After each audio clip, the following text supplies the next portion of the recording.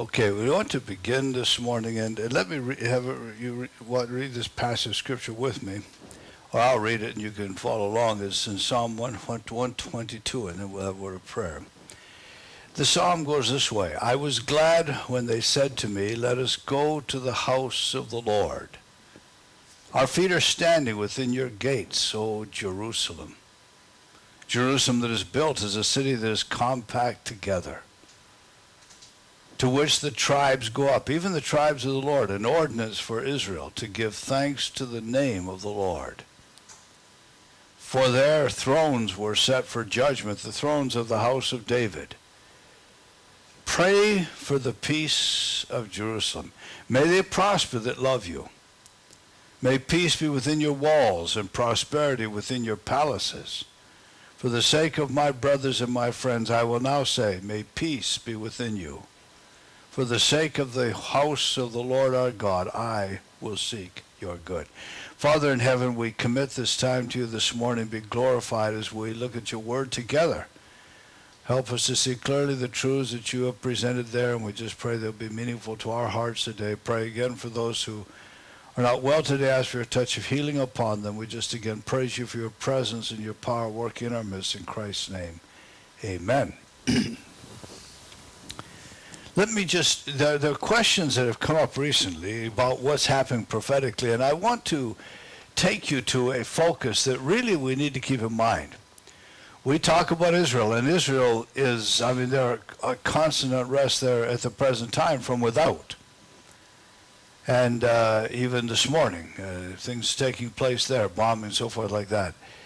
With regard to that, I just want you to understand something. The focus of God is on the city of Jerusalem. You can talk about the nation if you will, you can talk about how expanded it will be, but the city is the focus of God's attention. This city, seen in multifaceted ways here. This city, the city of Jerusalem.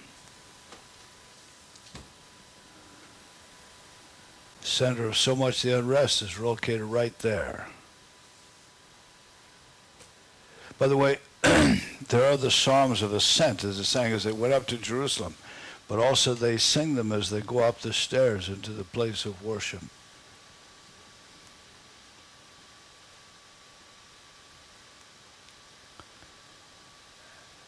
If my wife was healthier than she is, I would have had her play Jerusalem, Jerusalem. Last night I lay sleeping. I had a dream so far. I was in old Jerusalem beside the temple there. Amazing city, the center of God's attention in the past and in the future. Now I bring you this picture. This is the Mount of Olives. As you look out, let me go back. As you look out from Jerusalem, from the city like this, and you look out, you will see across the Kidron Valley, you'll see this, the Mount of Olives.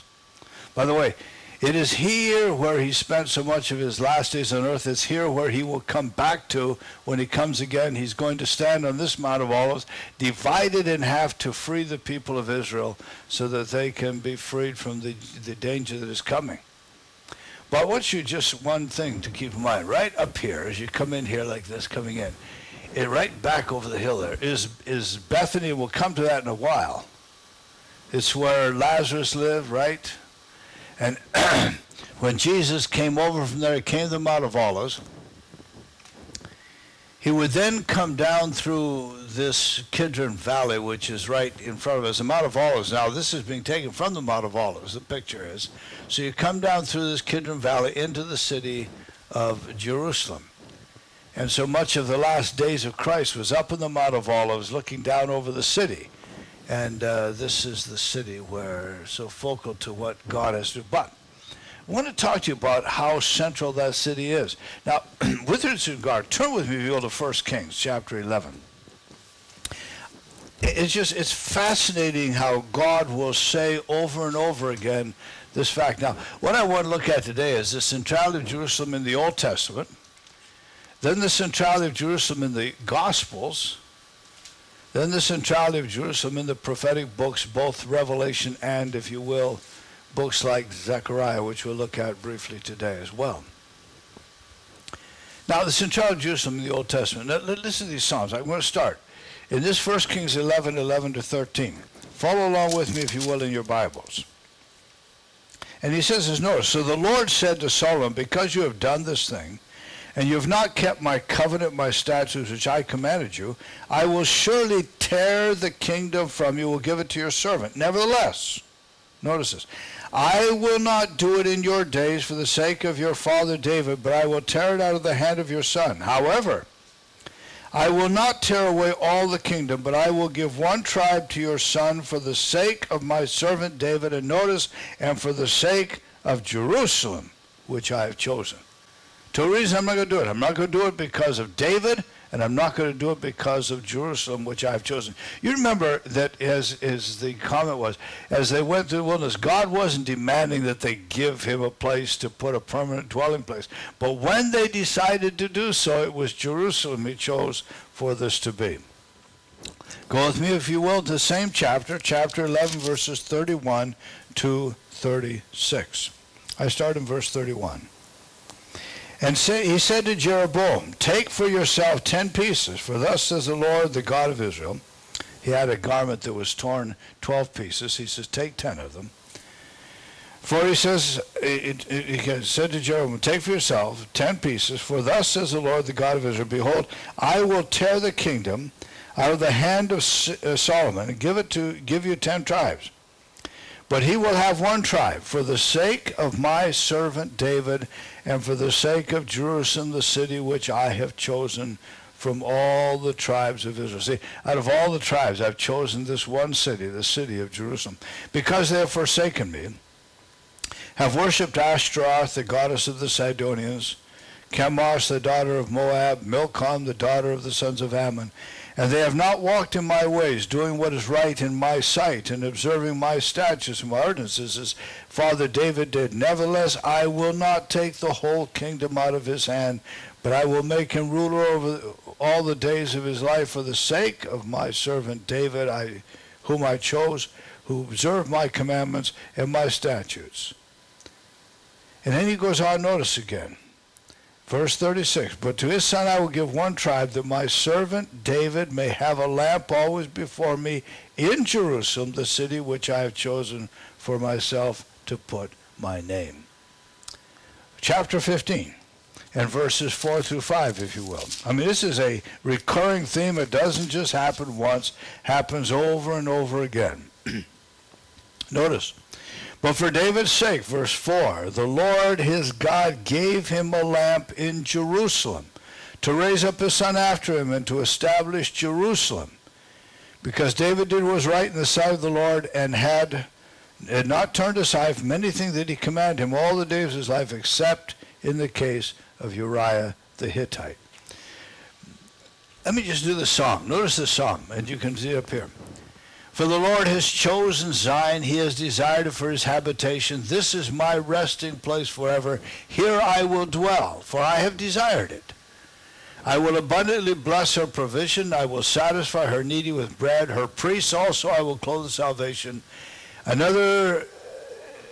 her godly ones will sing aloud for joy. There I will cause the horn of David to spring forth. I have prepared a lamp for mine anointed. His enemies I will clothe with shame, but upon himself his crown shall shine. The Lord has chosen Zion. Notice again, this is interesting because this is the time Hezekiah is going to have the kingdom taken from him in time, not in his lifetime again. It will happen later. But notice, and this is in 2 Kings chapter 19, verses 19 to 24. 2 Kings chapter 19, verses 29 to 34. I'll be with you in a moment. Well,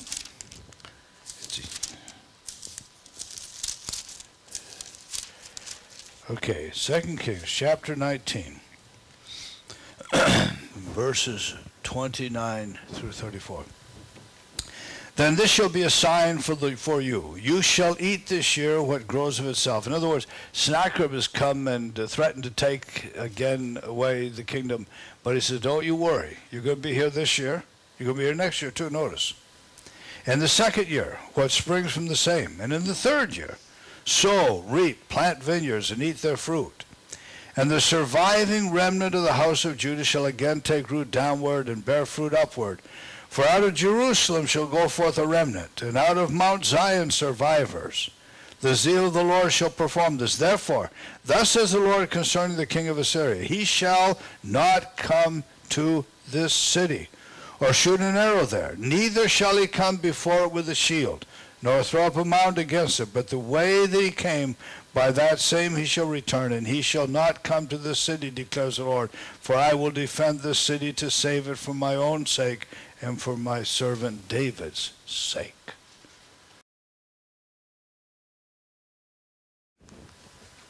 The city, important to God. But now, I want to take you somewhere. I want to go to the Gospels with me. Now, it's the Old Testament. No doubt is clearly set there. Now, I bring you to the Gospels. I could go to any of the Gospels, but Luke is so pointedly pointing this out. The centrality of Jerusalem in the book of Luke, there's no doubt. Now, let me just give you, as you look at the book of Luke, 4 major divisions, as I would do it here. Jesus' ministry preparation, those are the days of his birth and his growth and his baptism and temptation and so forth. Then Jesus ministers in Galilee. He leaves there, he goes up to Galilee, he ministers there. Then, starting in chapter 9:51 and following, Jesus starts toward Jerusalem, and the focus from that point on is on Jerusalem as a city, and then finally down here. By the way, in the initial stages, he prepares the way for this, because you remember Jesus' first recorded trip to Jerusalem was when he went with his parents when he was young, right? And left again, or he stayed behind, and they thought he was with the group and so forth. But he introduces Jerusalem early in the life of Jesus. So first of all, there's Jesus' preparation for life and ministry. That's in chapter 1 to 4:13. Then Jesus' ministry in Galilee, as we suggested. Then comes this verse. Now, just watch this. And it came about when the days were approaching for his ascension. Not for his death, not for his burial, not for his resurrection, for his ascension. Time to go back home. But the first thing, he resolutely set his face to go to Jerusalem. He had to do that.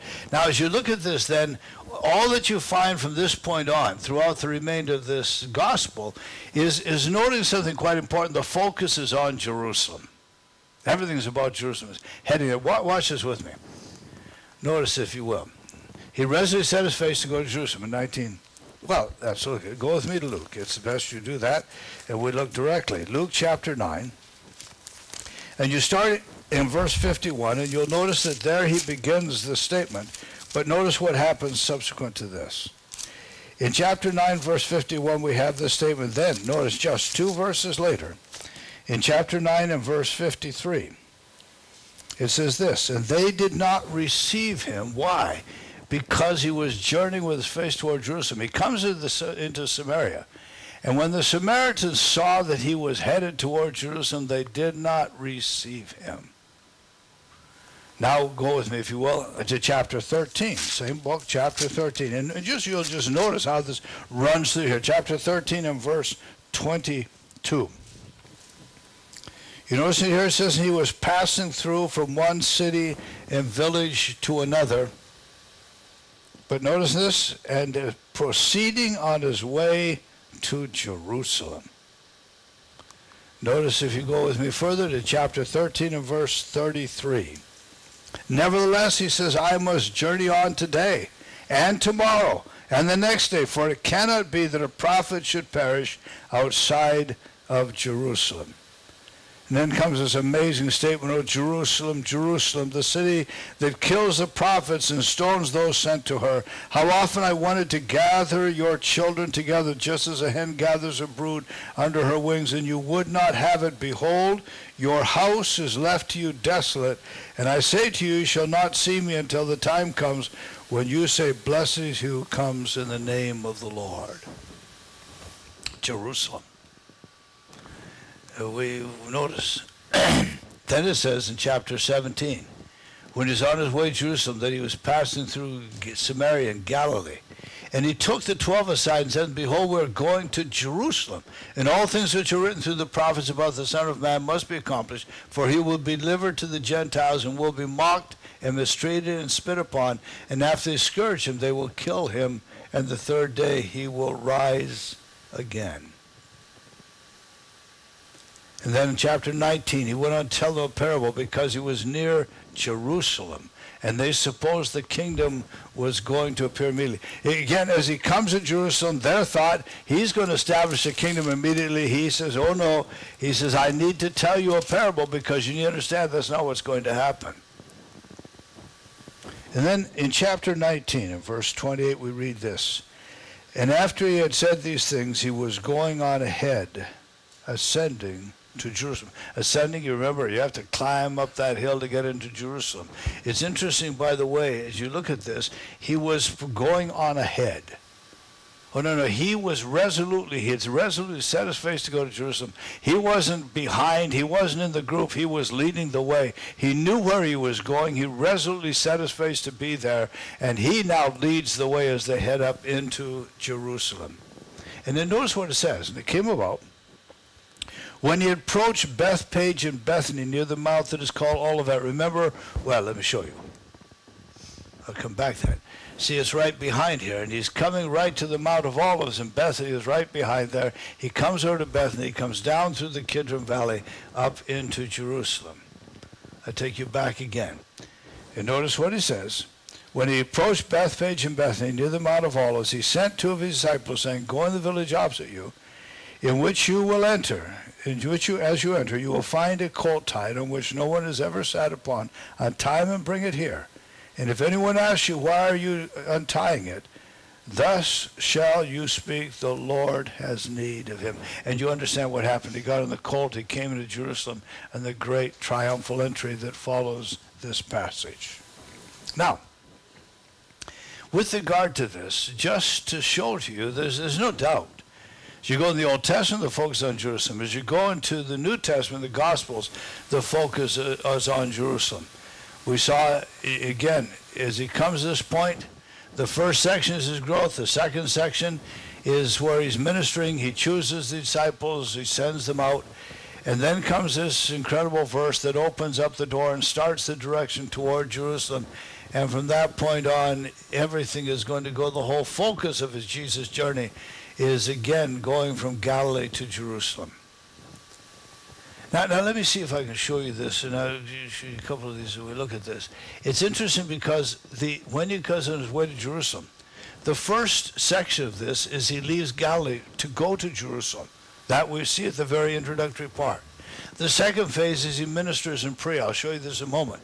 And the third phase is he goes right into Jerusalem. And by the way, when he gets in Jerusalem, when he approached, he saw the city, and he wept over it, saying, if you had been known in this day, even you, the things which make for peace, but now they've been hidden from your eyes. For the day shall come upon you, and your enemies will throw up a bank before you, and surround you, and hem you in on every side, and they will level you to the ground, and your children within you, and they will not leave not one stone upon another, because you did not recognize the time of your visitation. This, as he stood over the city of Jerusalem. This is, if you will, for a bit here, we see this. The section is Judea, where Jerusalem is. That's where he's headed, all right? Where he's been ministering is up here in Galilee. That's where he began his journey in Luke 9:51 and following. He then is going to go down into the area of Perea, and there he's going to minister as he works his way down into Jerusalem. If you will, he's up in Galilee. By the way, that area is controlled by Herod Antipas. You have this section down Judea that originally had Archelaus over it. He was put out pretty quickly, and the Romans took over. But Antipas was up there, and Antipas was always also down here.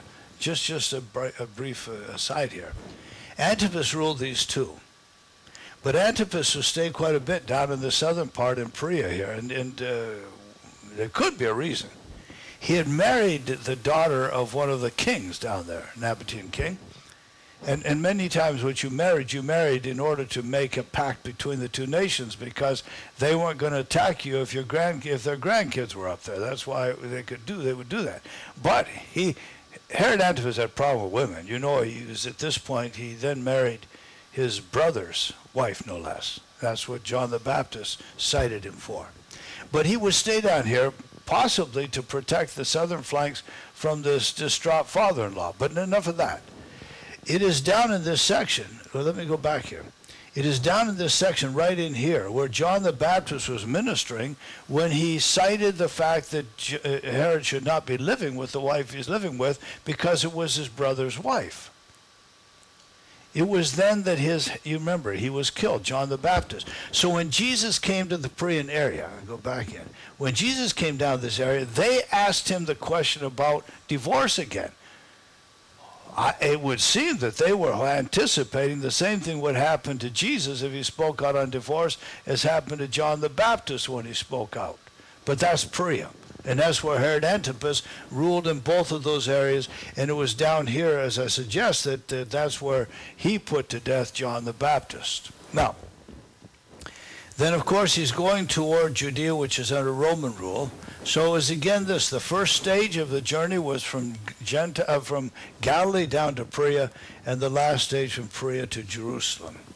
Or if you will, here's the thing, if you want to go from Galilee to Jerusalem, you can go straight down through Samaria, but they chose not to go often the straight way because of the Samaritans' attitude toward them, and they often went through Perea and then down into here. So that's the breakdown. But the whole point of it is he's heading, the minute he leaves there, he's heading toward Jerusalem, as 9:51 tells us, and 9:53 tells us, and all those other verses that we read.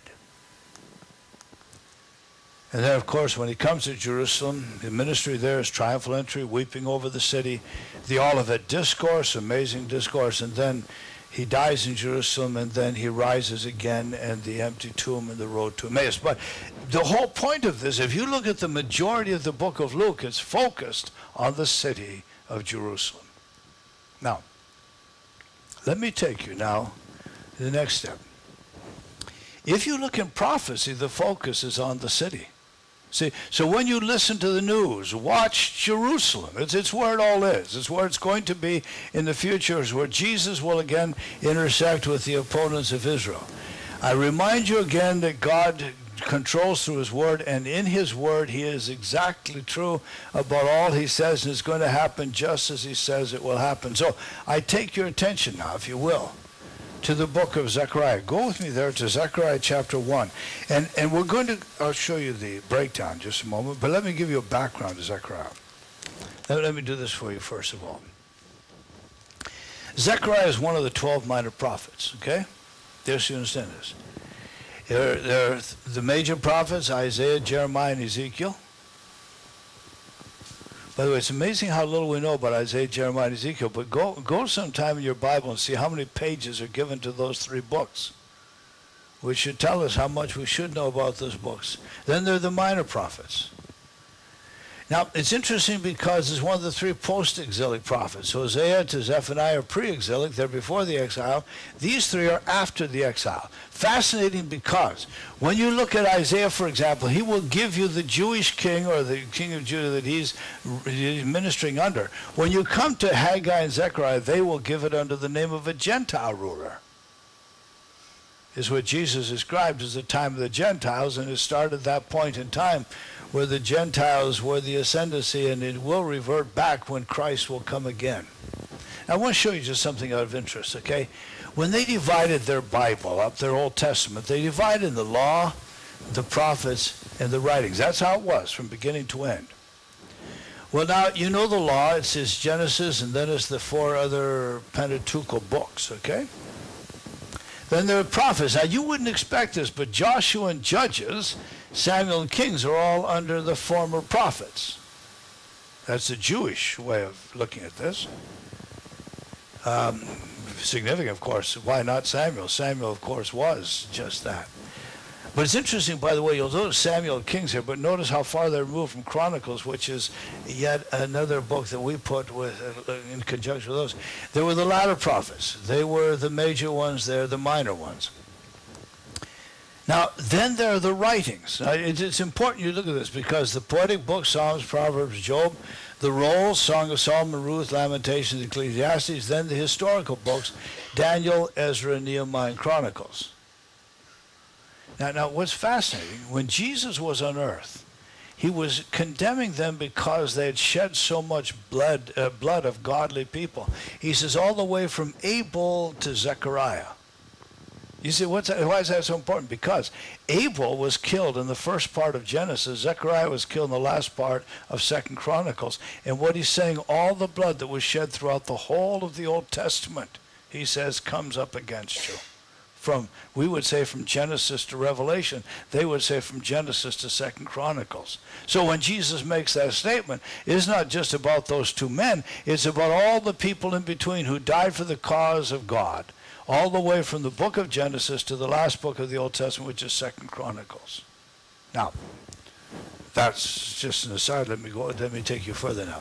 So here's where we are. We're at Zechariah. He is the post-exilic prophet. Now, there are three divisions of this book. There are first 6 chapters, which are prophetic in nature. Then there are the last 6 chapters, which are prophetic. And then there are 2 chapters in between where he challenges his people. Now, I've pictured it this way, if you will. And we'll keep coming back to this over and over again here. But the first prophetic section is there, and there are 8 night visions. Every one of those little things is a vision. We're going to look at 3 of them today, but again, I want to go through them in a hurry because I want to make a point. I don't want you to be lost in the process here. So the first part of this book is prophetic, and the latter part of this book is prophetic. And it's interesting, those are 8 night visions. These are 2 burdens. You'll find the first one in chapter 9, verse 1, the second one in chapter 12, verse 1, the burden of the word of the Lord. Then in between, as we suggest to you, is the challenge to his people. Now, with regard to this now, I'm going to take you those first 3 visions, if you will, which start in Zechariah chapter 1, verse 7. And again, we'll take them more quickly than not, because here's the point. Israel needs hope. Israel needs hope. They need hope today. And if you think that there is great adversity in Israel today, and there is, you heard about the family where they slaughtered the mother and father and some of the children in front of the others. It's pathetic what's going on there now.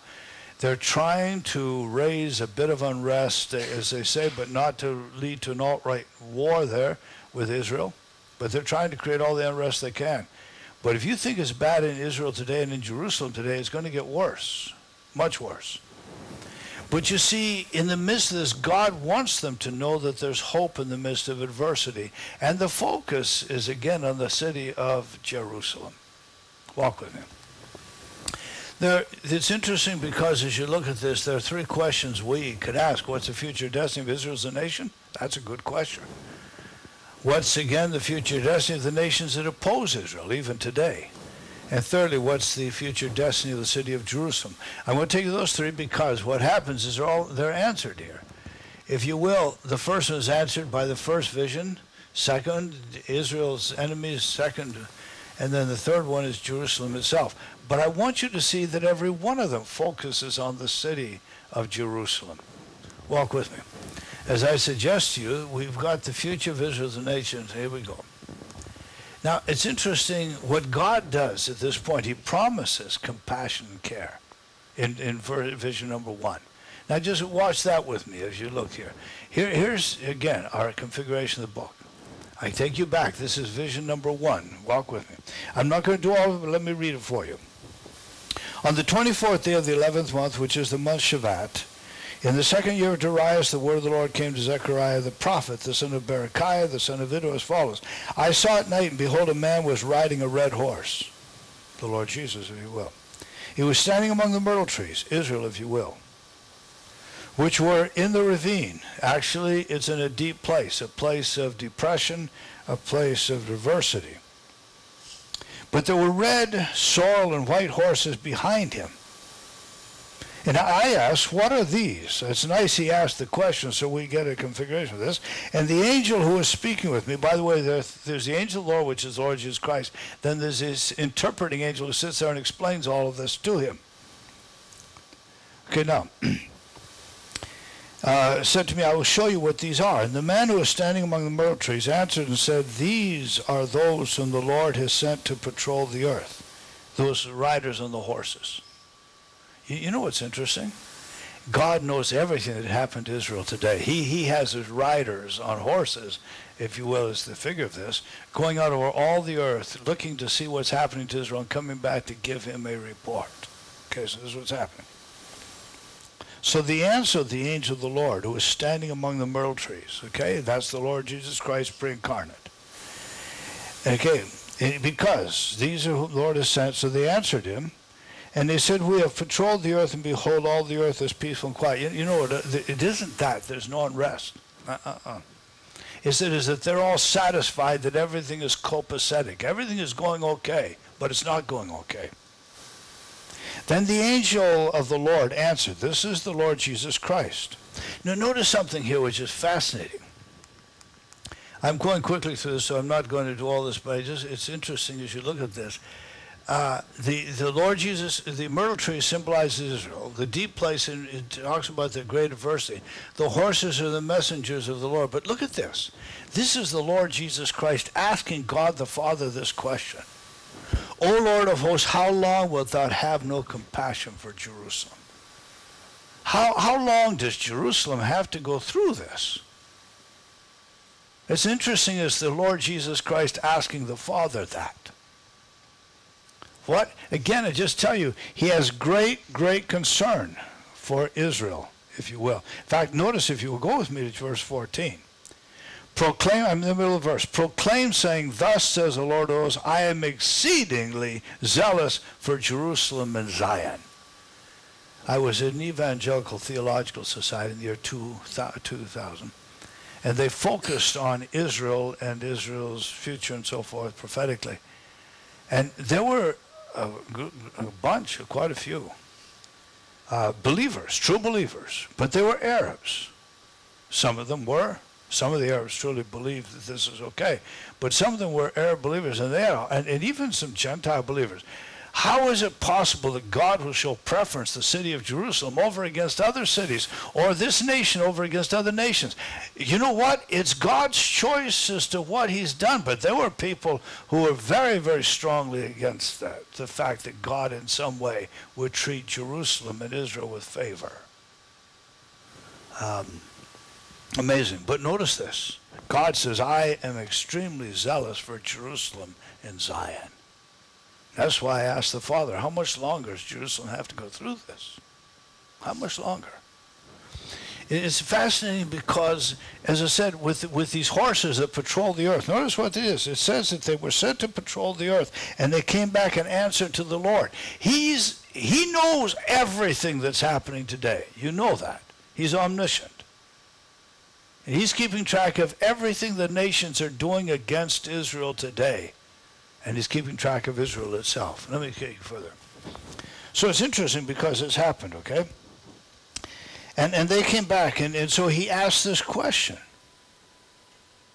But notice, it's interesting because you come to this, the summary of the vision. God has a great love for his people. 1:14, I just read it to you. I am extremely, exceedingly jealous for Jerusalem and Zion. I put my name there. That's why I let my house be built. We'll show you something in a moment. So extremely zealous for them. God says, I have great displeasure with the nations, verse 15. But I'm very angry with the nations who are at ease. See, they're at ease. They think everything's okay. Life is going good. We have it under control. For while I was only a little angry, they furthered the disaster. Therefore, says Lord, I will return. Notice, I love this. Let me do this, the comforting words. I'm going to return to Jerusalem. Now, I'm not going to turn to Israel. I'm going to return to Jerusalem, he says. Notice, fathers. I will return to Jerusalem with compassion, he says. My house will be built in Jerusalem. I'm going to build a house there. My house. Notice something else? Notice, go down there, if you will, in, let's see, in verse 17. Again proclaim, saying, thus says the Lord, my cities will again overflow with prosperity. Jerusalem's going to grow. You're going to see this in the last vision. It's just going to grow. So much so that there's no way you can even have walls that can contain it. Will be so big. That's the city of Jerusalem. It's interesting because I lived in Chicago for a while. I remember when I was in high school, it was fun to go into the city on a Saturday. And I've done this with friends, and we just get on the L, which is that railroad thing that connects the whole city. And you go all the way around the whole city of Chicago, and it was just fun. Then I came back to L.A. in the fall of '59. You don't know where the city ends and begins. It just rolls from one community to another. And, you know, Chicago, you could see where Chicago was. L.A., who knows where L.A. goes and how far it goes, right? So you look at this. But that's how Jerusalem, you won't be able to see the end of Jerusalem. It's just going to expand and expand. Notice, the Lord will again comfort Zion, and he will again choose Jerusalem. The first vision, I'm going to give you words of comfort and encouragement, and it's all focused on the city of Jerusalem. Go with me to vision number 2. You see, the second question is, what's the destiny of the nations opposing Israel? Look at them today. And by the way, we are going to be tied in with that in time. I've said it for years. I could not imagine the nation, the United States, going against Israel as a nation. But look what we're doing now. We're going to the United Nations to find out, you know, what they gain a consensus on, see. And I've said it for years, although there's no way I envisioned what's happening now, is that we will, again, put ourselves under the United Nations. The United Nations will decide to go against Israel, and we will join the United Nations in going against Israel. It's going to be. Just read Zechariah 14, the first few verses. I will gather all the nations against Jerusalem. One city, the whole world. The whole world against one city. You don't think they're scared of what's going to happen out of that one city? Okay, let me take you further. Okay, well, let me watch this, okay? So this promise of freedom. I'm going to free you. Watch this. Here it is, second vision, okay? Second vision, and here we are. Now, in the second vision, just let me read it for you, verse 18. I lifted up my eyes and looked, and behold, there were 4 horns. Horns, symbol of power, nations that had great power. And I said, the angel was speaking to me, what are these? And he answered, these are the horns which have scattered Judah, Israel, and notice, Jerusalem. Okay, so they're, now, by the way, who are they? These are they. I just want to give you just briefly this what is. Babylon was the first one. Then came Medo-Persia. Then came Greece. Then came Rome. Okay?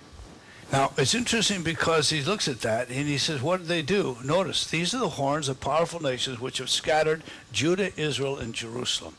All over the world, Jewish people have been scattered because of the kingdoms that have come against the city of Jerusalem and the nation Israel. Okay? Now watch this. So there are 4 smiths. Notice what happens. Calls them craftsmen. And then I saw, then the Lord showed me 4 craftsmen. And I said, what are these come to do? And he says, these are the horns which have scattered Judah so that no one lifts up his head, but these craftsmen have come to terrify them, throw down the horns of the nations which have lifted up. By the way, notice, so because I said the horns of nations, look at here, the horns of the nations that have lifted up their horns against the land of Judah in order to scatter it. What's interesting, just a brief point here, just watch this. Medo-Persia defeated Babylon. That's the second kingdom that defeated the first one. Greece then defeated Medo-Persia. That's Alexander the Great coming over. Then when Alexander the Great dies, his people cannot continue the empire, so Rome takes over. And then finally the Lord Jesus Christ would come back and defeat the empires that exist today, which are the extension of the Roman Empire. Now watch this. I take you now to this last one. Then what's going to happen to Jerusalem? It's in all these, but watch this, okay? There's a promise of prosperity for Jerusalem. So now let's go. I lift up my eyes, chapter 2, verse 1. And by the way, this is the third of these night visions, the last one we'll look at. I lifted up my eyes and looked, and behold, there was a man with a measuring line in his hand. And I said, where are you going? And he said, to measure Jerusalem, to see how wide it is and how long it is. And behold, the angel who was speaking with me was going out. Another angel was coming out to meet him and said, Run, speak to that young man, saying, Jerusalem will be inhabited without walls, because the multitude of men and cattle within it. For I declare there will be a wall of fire around her, and I will be the glory in her midst. Now, let me just quickly take here the vision. There's a surveyor, he's surveying, and the other participants, but just quickly. It's interesting, okay? Look at this, just so you see it. Run, speak the young. What's the whole point of this? They're trying to measure Jerusalem, and they can't do it. It's too big, way too big.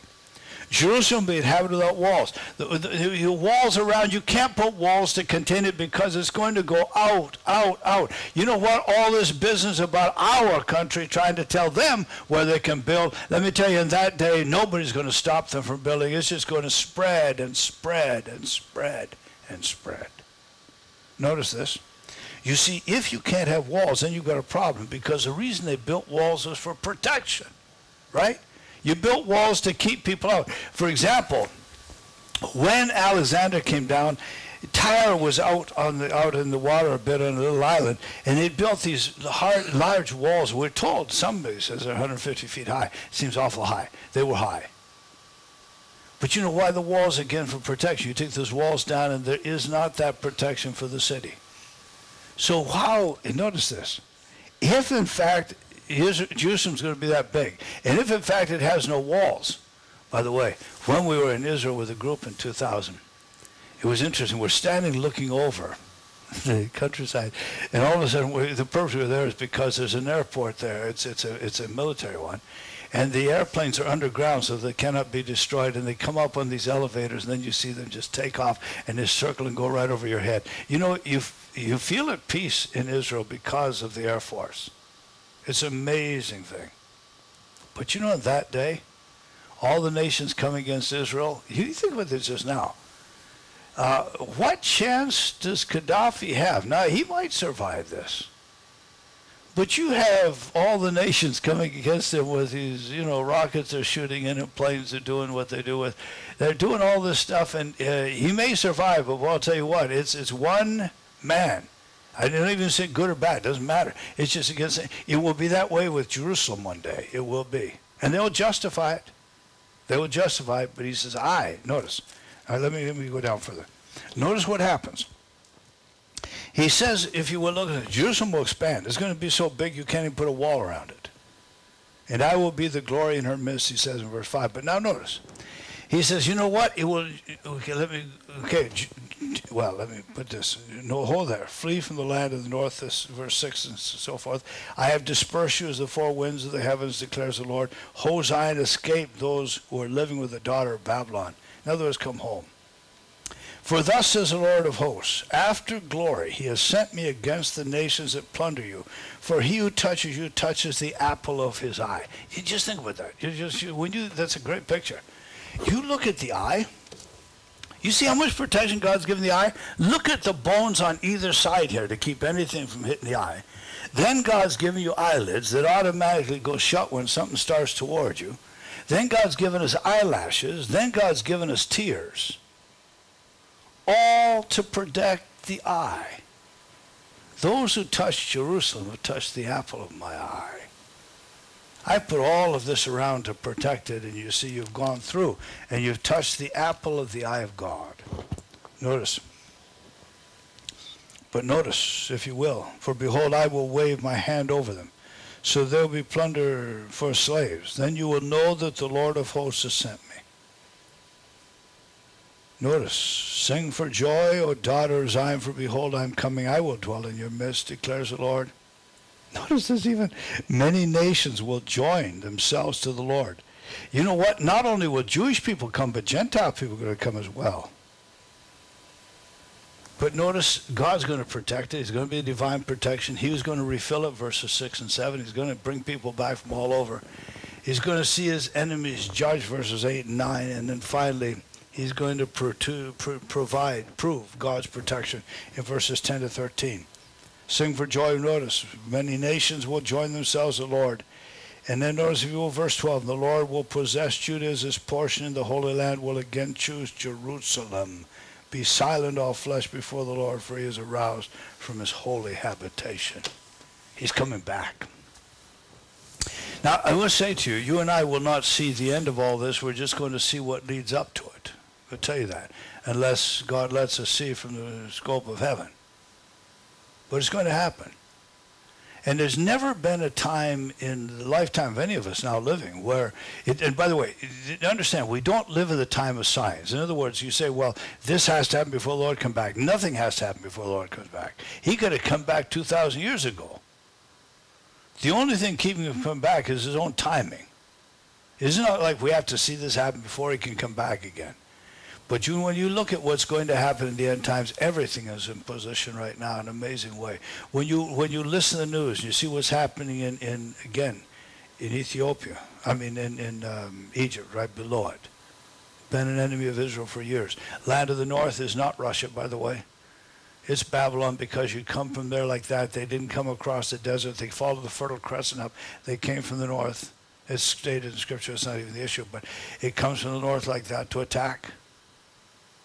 Look at the nations surrounding. I went on a map last night just looking at all the nations surrounding Israel.